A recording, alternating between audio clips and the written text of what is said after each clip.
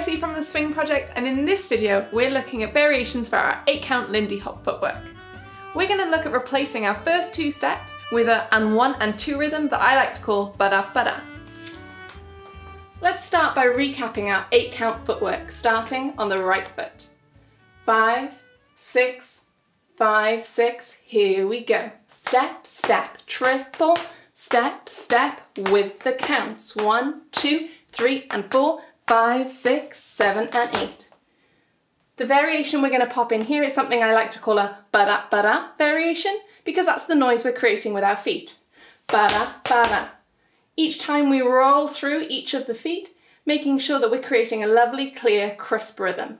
Give it a try, starting on the right foot to the rhythm of and 1 and 2. Let's give it a go. 5, 6, 5, 6, 7, 8 and 1 and 2.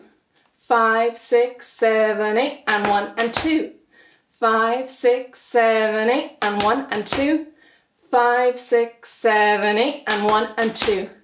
Now let's try putting it in with our 8-count footwork.